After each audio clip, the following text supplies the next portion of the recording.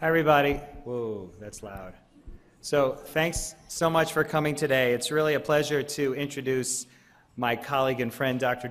Nancy Donovan, who actually came to me about a decade ago or so. Is that about right? More than that. More than that now? She's a great example of how general psychiatrists can be retrained to enter the world of geriatric psychiatry and not only have a major impact on the field clinically, but also a profound impact on the field from a research standpoint. So I don't know if Nancy will tell you more about her career path, but it's a very interesting one. So Nancy's currently the Director of Geriatric Psychiatry at the Brigham, where she's an associate researcher as well at Mass General Hospital and assistant professor at Harvard Medical School. She's a co-investigator in observational studies of aging and Alzheimer's disease at MGH, as well as clinical trials research at the Center for Alzheimer's Research at the Brigham. Her own research focuses on neurobehavioral changes in aging and preclinical Alzheimer's disease, and the association of these symptoms with AD biomarkers and related brain changes. She has research funding through the NIA and private philanthropy, and she's a member of numerous organizations. As a really quick prelude to this talk, I must mention to you all, you'll be hearing later today, if you haven't already, that there's a lot of news in the Alzheimer's world that is not terribly favorable today. A clinical trial that we were involved in here at McLean over the past 2 to 3 years had an interim analysis that demonstrated the drug was not likely going to be effective. It's a huge disappointment for the field. The patients who were in this study were in the very, very early stages of Alzheimer's disease. Were still functioning as professors at their local law schools, running their own companies, and it's hugely disappointing news. So although the treatments or a cure are not on the horizon in the next couple of years, as we thought they may have been, we're going to be dealing with a lot of people who are aging into the risk factor category for Alzheimer's disease, and the work Nancy's doing on identifying early markers that are not the typical hallmarks of the illness like memory loss is really critical.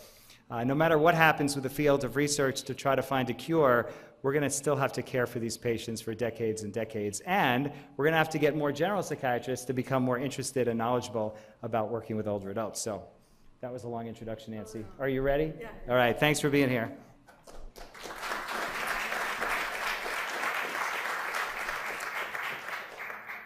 Thank you very much, Brent, for the introduction and for actually inspiring me to get into geriatric psychiatry as a field. As he mentioned, I was when I was thinking about this, and it was about 15 years ago, I think that I took care of an older retired MGH physician who had depression and bereavement, and this was a former patient of Brent's who came to me, and when I think about it now, I remember being very fascinated by that case, and it was one of the patients that inspired me to move into geriatric psychiatry.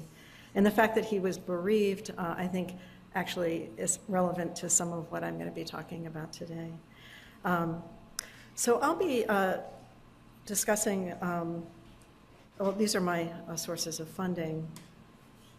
I'll be discussing our work that investigates emotional and social function in preclinical Alzheimer's disease.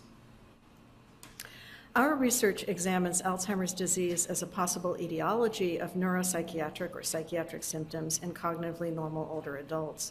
In the Harvard Aging Brain Study, we ask whether Alzheimer's disease specific pathologies, cerebral, amyloid beta, and tau, are associated with these symptoms in unimpaired older men and women. Okay. And if so, we'd like to understand what are the most salient neuropsychiatric symptoms. Are these clinically meaningful associations, and do these findings have clinical relevance? We focus on Alzheimer's disease because it's a highly prevalent neurodegenerative disorder. Alzheimer's disease pathological changes are common in older adults with dementia. It's the most common pathology in dementia, but they're also common in non-demented older adults who are affected by earlier stages of the disease. Alzheimer's disease is now defined as a biologic or a pathophysiologic process rather than a specific clinical entity such as dementia. It encompasses both preclinical and clinical stages of impairment. It's defined by the accumulation of these specific pathologies and increasing levels of clinical impairment. And importantly, neuropsychiatric morbidity also increases across these stages.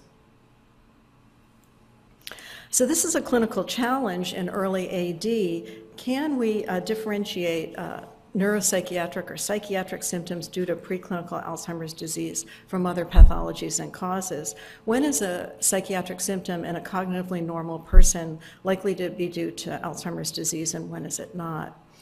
We think that this may be important because recognition of phenotypic neuropsychiatric changes could enhance our ability to identify older individuals early before the onset of cognitive impairment. And there's evidence in the literature to suggest that treatment of neuropsychiatric symptoms at the preclinical stage could also have disease-modifying effects. But the Packwood study from a number of years ago showed us that preclinical neuropsychiatric symptoms may emerge very slowly and be difficult to detect. In this large nested case control study, depressive symptoms appear to emerge in cases in red approximately 13 years before the onset of dementia. But they don't diverge significantly in cases versus controls until about 8 years prior to dementia diagnosis. So we'd like to be able to recognize these symptoms within this 8-year window, and ideally in the few years before the onset of mild cognitive impairment.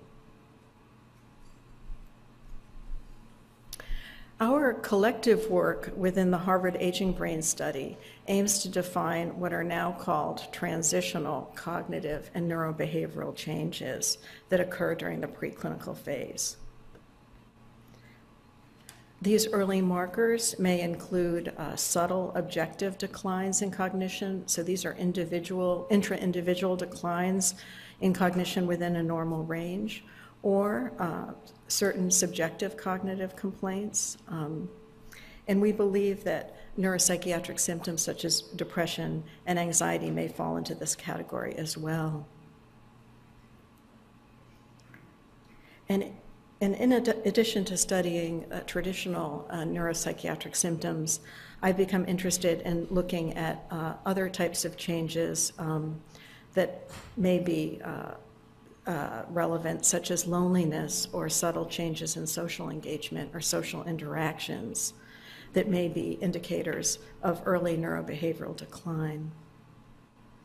So to study this, we've begun to examine associations of these various neurobehavioral changes with amyloid beta and tau PET. This is an example of tau and amyloid beta PET images from individuals with varying levels of pathology and clinical impairment, ranging from normal cognition on the left to AD dementia on the right.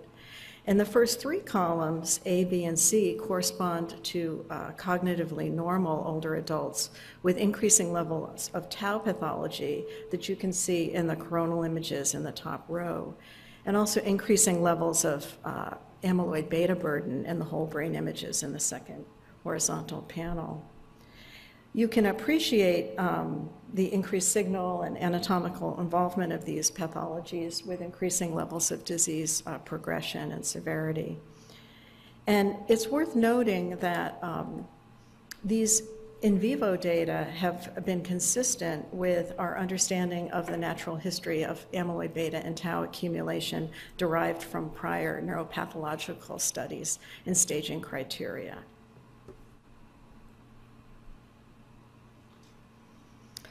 I'll be discussing then our work that focuses mainly on amyloid beta and neurobehavioral symptoms, and I'm going to start by presenting our longitudinal study of amyloid beta and depression. So this study included the full HABS cohort of 270 older adults. They were strictly defined as cognitively normal by the Clinical Dementia Rating Scale and normal MMSE and logical memory. They had generally good mental health. Individuals with a history of mild remitted depression were allowed, but others with major psychiatric diagnoses were excluded. And everyone scored below cutoff for depression on the geriatric depression scale at baseline. We measured amyloid beta using a Pittsburgh compound, the PET, and we used a continuous measure of PIB binding derived from an aggregate of neocortical regions that are typically involved in early AD. You can see that the mean GDS score was low in this sample. It was only 2.8 out of a range of 0 to 30. But 13% of the sample did have a self-reported history of depression, and in 6% of the sample, they had had this depression diagnosis in the 2 years prior to baseline. And about 8.5% of the sample were taking antidepressants, mostly SSRIs. In 2015, when we enrolled the full cohort, we performed a principal component analysis of the baseline data and found that these subclinical depressive symptoms that they endorsed aggregate into 3 clusters. And we define these clusters as the apathy anhedonia cluster, the dysphoria cluster, and the anxiety and concentration disturbance cluster. And for those of you who know the geriatric depression scale, you know that there's a question, do you have more problems with memory than most people? And that particular item didn't load onto any of these factors, in fact. And there were a few other items that also were hardly endorsed and weren't included in the analysis. I will point out, though, that there were some questions pertaining to concentration, and those did load onto the anxiety component. In our own prior work, we found no cross-sectional association of neocortical amyloid beta and subclinical depressive symptoms. And this is consistent with other large studies, such as the ABLE, the Australian study, and the Mayo Clinic study of aging. Normally, if you take a sample of cognitively normal older individuals, they won't have higher depression related to their amyloid beta levels. But we wanted to understand the longitudinal association of amyloid beta and depression over time, and also the relationship of amyloid beta and depression within these 3 clusters. We used mixed effects models with backward elimination. Our analyses included in the pool of predictors PIB binding or amyloid beta, age, sex, Hollingshead, which is a measure of socioeconomic status, Amnard, a measure of cognitive reserve, ApoE4 carrier status. This is a major genetic risk factor for Alzheimer's disease, depression history, and the interaction of each of these variables with time. In our first model, we found that higher baseline amyloid beta burden, or PIB, predicted steeper rates of increase in depression scores over time. Depression history was related to higher but not worsening symptoms. So as you can see in the figure, the participants with the depression history have a higher GDS intercept, but the rate of change in depression symptoms is a function of their PIB levels at baseline. And this is just showing 2 representative values, 1 standard deviation above and below the mean value for PIB. And we found a similar pattern with our anxiety and concentration disturbance cluster scores. Higher baseline PIB or amyloid beta predicted steeper rates of increase in these symptoms. However, we didn't see a relationship between amyloid level at baseline and the apathy, anhedonia, or dysphoria symptoms. Nor did we see a relationship of ApoE4 status with depression symptoms over time. And we ran an additional model removing these concentration disturbance items from the anxiety concentration disturbance cluster scores, just to make sure that this effect was not totally driven by the more cognitive symptoms. And we found that this PIB-time relationship remains significant. So to summarize this initial study, we believe these findings suggest that in preclinical Alzheimer's disease, amyloid beta may be more closely associated with anxiety than other depressive symptoms, at least as we're measuring them by the GDS. But it's important to note that amyloid beta accounted for a small % of the variance for anxious depressive symptoms over time in this sample, so it was a small effect. There were questions, though, that continue to be unanswered by these findings, such as did antidepressant medication use affect this relationship between PIB and anxiety symptoms? And are there other unmeasured variables, such as tau accumulation, that are more closely and strongly associated with depression scores over time? In a second study, we investigated then associations of amyloid beta and anxiety using an anxiety-specific instrument. We took advantage as well of a new framework for understanding amyloid beta and staging people in terms of their amyloid beta accumulation into earlier and later stages of accumulation. And this was carried out with my colleague Bernard Hansu, who developed this new staging framework. We know from neuropathological studies that amyloid beta deposits across the brain over time in a typical anatomical sequence. Initial accumulation involves regions of the neocortex at the top. Later, this includes the allocortex, the striatum, the brainstem, and the cerebellum. And as amyloid beta deposits broadly across the brain, it also deposits more densely within these neocortical regions. PET studies have commonly focused on measuring and analyzing amyloid beta deposition in neocortical regions. And they typically classify people as amyloid negative or positive based on neocortical thresholds for positivity. And using this approach, about 25% of cognitively normal people are classified as amyloid positive.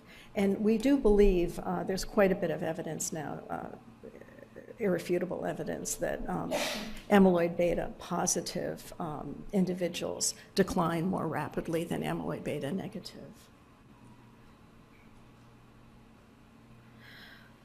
Using longitudinal data from the Alzheimer's disease neuroimaging study and HABS, Bernard developed a 3-stage framework that classifies people into stage 0, which is equivalent to the amyloid beta stage, negative stage that I showed you previously. And then this amyloid positive stage is subdivided into stage 1 and stage 2 based on high neocortical, low striatal PIB or amyloid beta, or high PIB in both neocortex and striatum. In this study, then, we're interested in looking at the cross-sectional association of anxiety with regional amyloid beta.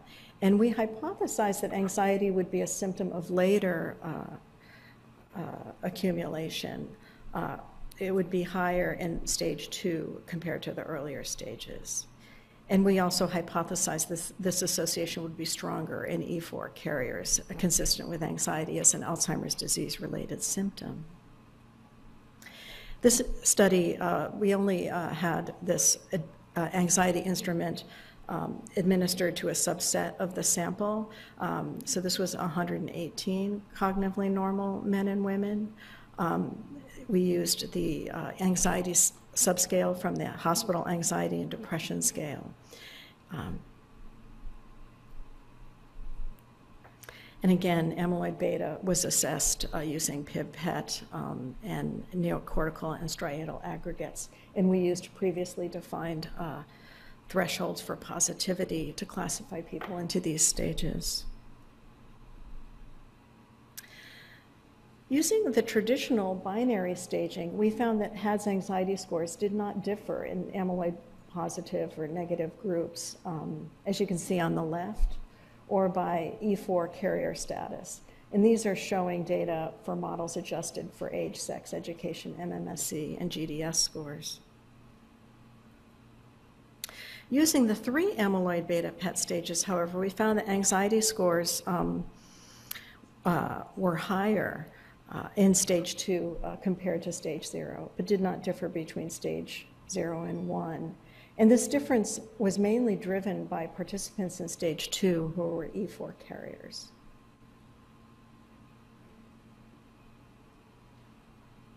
And then in secondary analyses, we looked at continuous measures of PIB in subcortical regions and found that levels of thalamus and amygdala PIB were positively associated with HADS anxiety.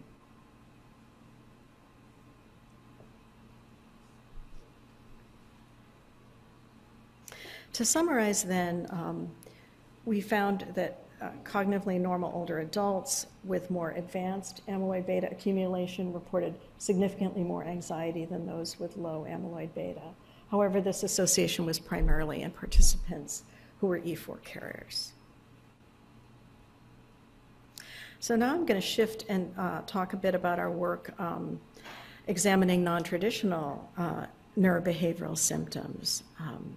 A number of years ago, I became interested in looking at loneliness as a possible psychiatric endophenotype. I thought it might be a useful measure and sensitive measure to use in cognitively normal older adults. It's technically not pathological. It is more normally distributed within a sample of normal older adults compared to depression and anxiety. And given the complexity of social interactions, I considered that loneliness could be a canary in the coal mine or an early signal of neurobehavioral decline. So we hypothesized that loneliness may be a symptom of early amyloid beta or tau accumulation in regions involved in cognitive, perceptual, or emotional processes important for social interactions. Well, what is loneliness? Loneliness is the perception of social isolation. It's distinct from objective social isolation, which is more typically measured using structural measures of social connections, such as social network size or frequency of social interactions, social activities. So it's the feeling or the experience of being disconnected. Loneliness is a very well-studied construct in aging. It's been measured in many large international cohorts. And across those cohorts, about 16 to 22% of adults, older adults, report high levels of loneliness, and about an equal number report more moderate levels of loneliness. And the UCLA loneliness scale was developed actually for use in older adults, although it's used across age ranges now. This 3-item version is commonly used, and it asks, how often do you feel you lack companionship? How often do you feel you feel left out? And how often do you feel isolated?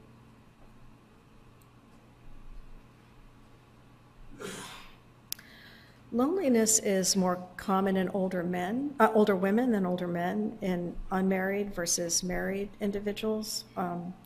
It's relatively weakly correlated with social network size, with education level, with poor physical function, and personality traits such as neuroticism. It's moderately correlated with depression.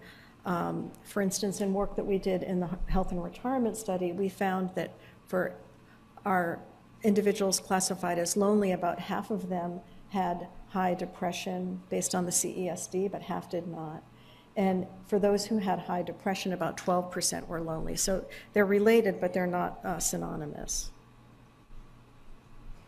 And I should mention that in our research, we're primarily interested in loneliness that's not related to depression. We control for depression, and we use samples that are not clinically depressed.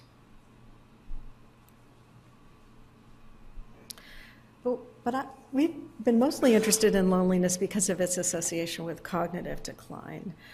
In multiple epidemiologic cohorts, loneliness has been associated with a worsening memory performance, increased progression to AD dementia, adjusting for many factors, demographics, social network, depression, many potential confounders.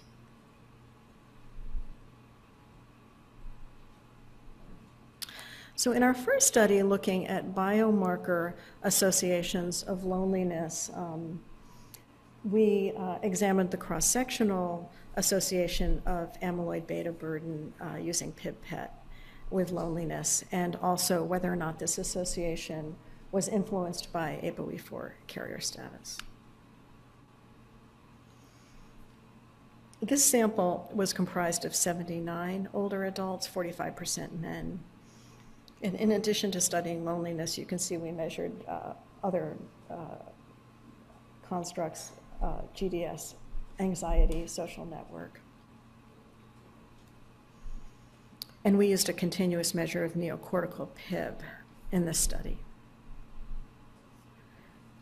We found that higher neocortical amyloid beta was associated with greater loneliness in cognitively normal older adults.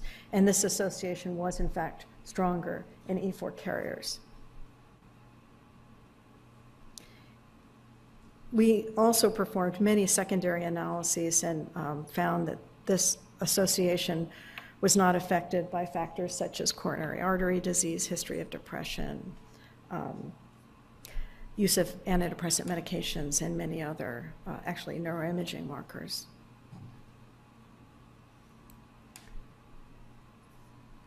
To enhance the interpretation of these findings, we carried out logistic regression. So we created binary categories for both amyloid beta and loneliness.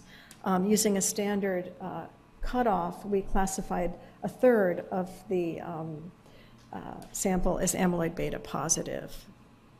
And the top third of our sample was classified as lonely. I could talk more about how we did that, but it worked out based on how they endorsed these three questions.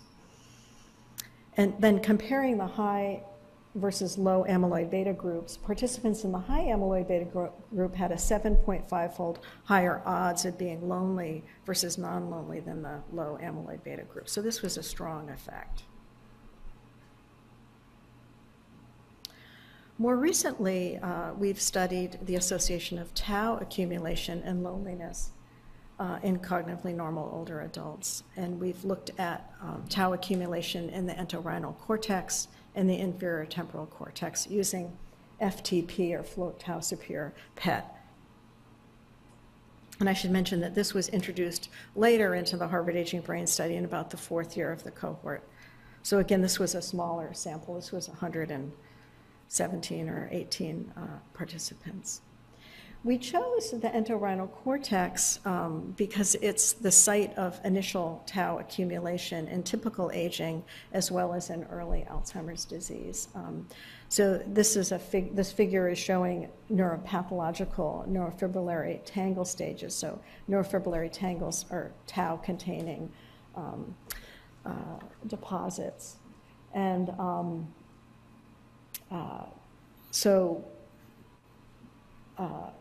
in stages 1 through 4, this is compatible with normal cognition, and you see tau accumulation restricted to the entorhinal cortex for the most part. And then in later stages, tau infiltrates the isocortex or the neocortex, and the representative region that we're looking at here is the inferior temporal cortex. This is one of the first regions that starts to show tau as it propagates out of the entorhinal cortex.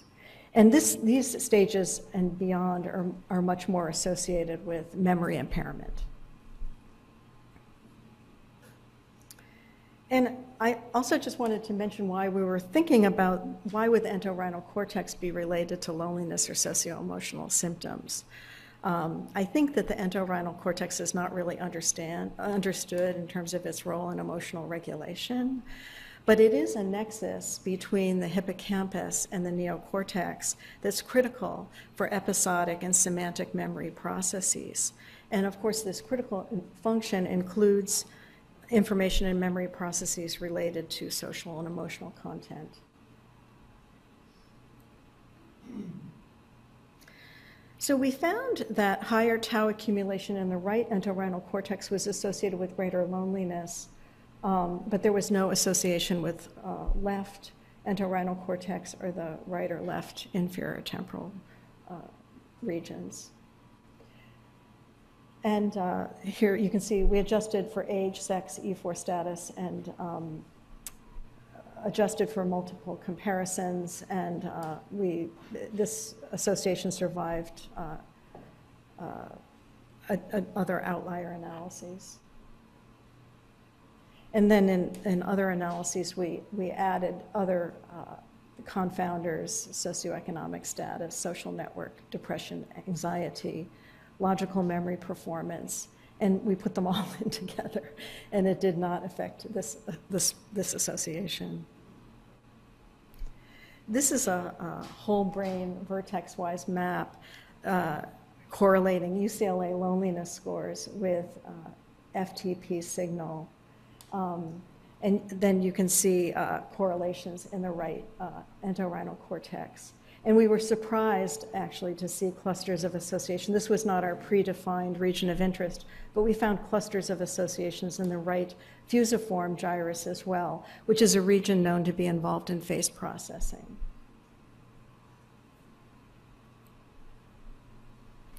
We speculate that age-related or Alzheimer's disease pathological changes in the entorhinal cortex and in functionally connected regions could contribute to deficient social interactions or deficiencies in social interactions. Prior MRI studies, functional MRI studies, have shown that when you compare younger and older adults fail to activate the right temporal and limbic regions, including the fusiform gyrus, and specifically the fusiform gyrus, during emotional face processing and face recognition tasks. Instead, it's been noted that they recruit other regions interpreted to suggest compensatory network reorganization. So we think it's possible that pathology in the right EC and the right fusiform may be associated with deficiencies in the retrieval of semantic information from faces and altered face processing. And of course, this is a major complaint for people who are starting to decline due to age-related or Alzheimer's disease related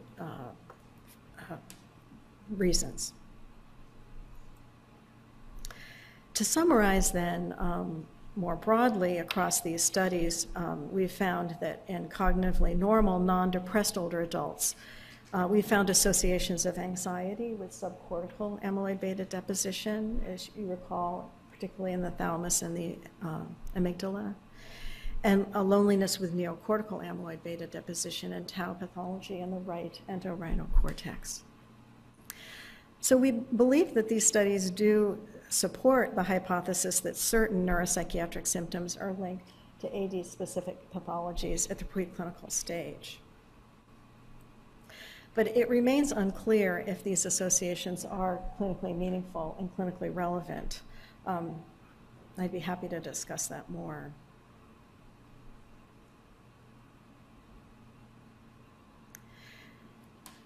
So this has been a snapshot of our work so far, and just some of our work, because we're also doing other work looking at social engagement as another potential neurobehavioral change. And we're also looking at the opposite direction, how psychosocial stress and loneliness, states of disconnection may impact cognitive outcomes. But taking the literature as a whole so far, it appears that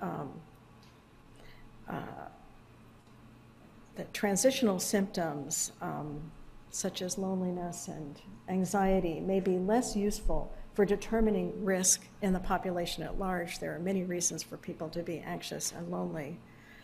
But they may be clinically meaningful or useful prognostic markers in subgroups, such as people who are E4 carriers, something that we don't measure in psychiatry, or individuals with other biomarker evidence, such as high amyloid beta, which we don't measure, but I think we will be measuring in the future, or other clinical features of early decline, such as subjective memory changes, or changes in olfactory identification, other things that are being researched.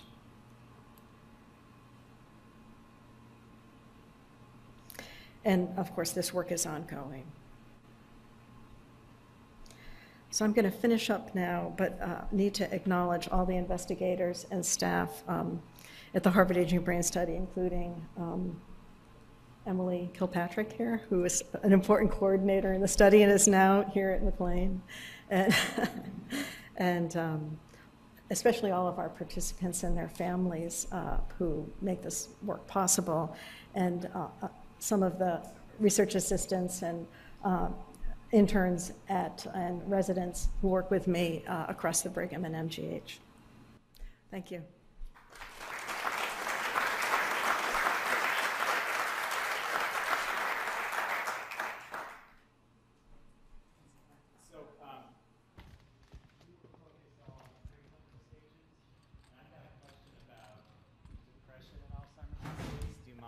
Okay. So the work you've done in preclinical, I mean, it really is groundbreaking, trying to look at the neuropathology of some of these more subtle symptoms. But we see a lot of patients with Alzheimer's disease who develop depression, with or without a prior history of depression, and they tend to be difficult to treat. And as you know, most of the studies of SSRIs, for the most part, and even SNRIs, have generally failed.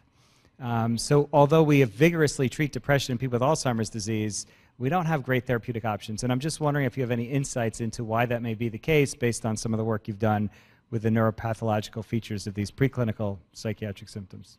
Yeah. Well, and also other work that we do in more impaired stages as well. I didn't present that.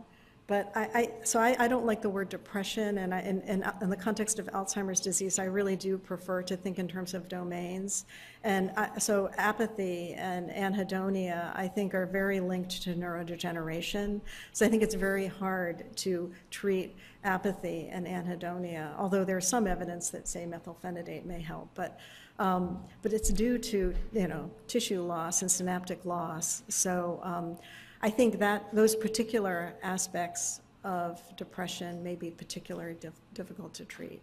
I think, though, and then what's depression, too? So I'd be interested in how you define depression in Alzheimer's disease. But then there's agitation. And is agitation on a continuum, say, with anxiety? And I mean, at the stage of Alzheimer's dementia, there's neurodegeneration. The neurodegeneration is so widespread that when you review the literature and try and understand what are the brain associations with these symptoms, you find the same brain regions popping up: the anterior cingulate, the orbitofrontal cortices, and the really important regions in psychiatry. So I think it's going to be a big challenge. I think we might be more successful in treating the distress-oriented symptoms in Alzheimer's disease neuropsychiatry as opposed to the deficit symptoms, but that remains to be seen. Clinically, are you asking? I mean, I think that you're all experts here in what to do, and I'd be interested also to how ECT fits into this as well, right? I will mention also that there's emerging evidence that treatment of neuropsychiatric symptoms is associated with more favorable outcomes. So that's true at the preclinical stage and also in the symptomatic stages. So I think we really do need to treat these symptoms. And fortunately, SSRIs, or citalopram in particular, is very helpful. Did I answer that question? Yeah. comparing families where there's a genetic basis for dementia versus those that don't have the genetic basis? Oh. Oh. My question really is there anything known about the difference between the group that has a genetic factor for dementia versus those that do not have the genetic factor?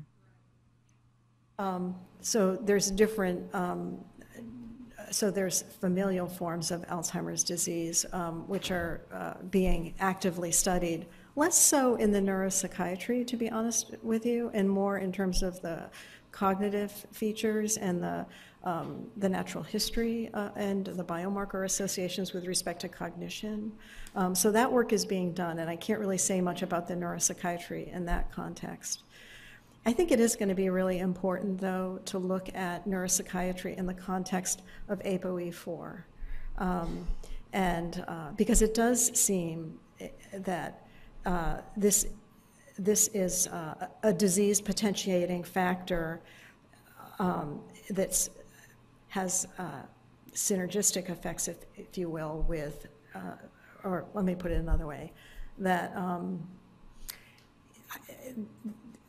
I think in the population at large, in people who are amyloid negative, ApoE4, it doesn't look like that has effects on psychiatric symptoms, but on people who have amyloid beta, it does seem like E4 is really important and potentiates both neuropsychiatric symptomatology and also disease progression. So I think we really need to understand that better. And I think that this is something that we're going to want to measure in psychiatry, in geriatric psychiatry in the future. Yes? I want to follow up on that a little bit, the ApoE4. So maybe correct me if I'm wrong on this, but my understanding is that the more episodes of depression that somebody has in life, the higher they are, the higher the risk they are for developing Alzheimer's disease. We know that people who have multiple episodes of depression are at much higher risk of developing diabetes. We know that people who have multiple episodes of depression are at much higher risk of developing cardiovascular disease. We know that people who have multiple episodes of depression have trouble sleeping. And all three of those factors are clear, supposedly independent risk factors for the development of Alzheimer's disease. So I'm curious, because if ApoE4 later in life is predisposing people to developing Alzheimer's disease, do we really know, like, do we really have good data that it doesn't increase people's risk for developing depression earlier in life, cardiovascular disease earlier in life, diabetes earlier in life? Do we really have that data? It's associated with higher rates of cardiovascular disease, ApoE4, for sure. So I've looked at this a bit, and what I can say is that there was a very large study. It was about 800 people, and it was a longitudinal study. It was quite 8-10 years, and it was looking across age groups, so it wasn't specific to older people. But it did not look like ApoE4 was an independent risk factor for depression. But there's no doubt that depression is a risk factor for Alzheimer's disease. And people really want to understand that. And I think that disease mechanisms may overlap that of loneliness and other forms of psychosocial stress. So there's different ways that people hypothesize that those things are connected. Either it's the pathophysiology of depression, you have hyper-excitability in certain brain regions or hyperactivity of certain brain hubs, or it could be associated with more neuroinflammation. There's a lot of evidence to suggest that. So they are all kind of interrelated, but I was unaware of the fact that multiple episodes of depression increases risk of Alzheimer's disease as opposed to a single episode, but yeah, it's possible, yeah.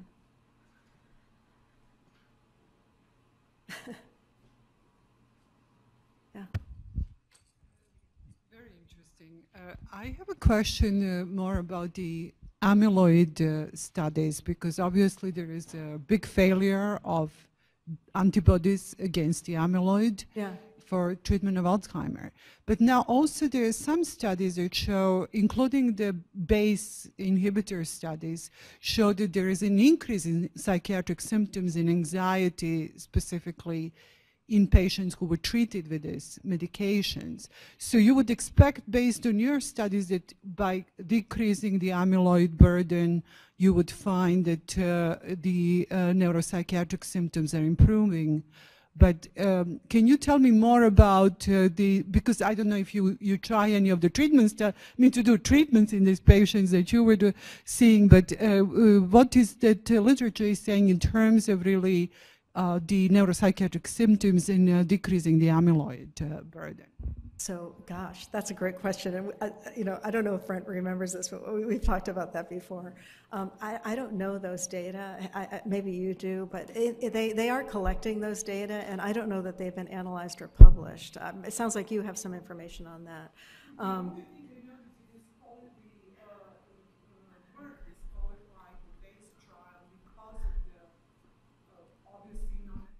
Yeah.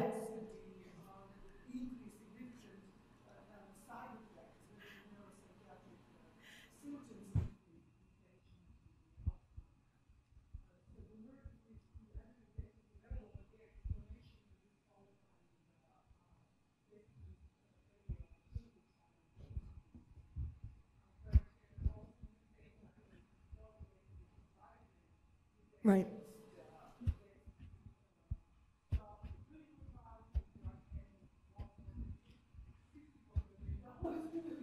Yeah. I'll just say that I don't think we know the answer to your question. These are really good questions. I think neuropsychiatric symptoms in dementia largely get ignored in the clinical trials that we're doing for reasons that probably are impacting some of these outcomes. I wouldn't be surprised.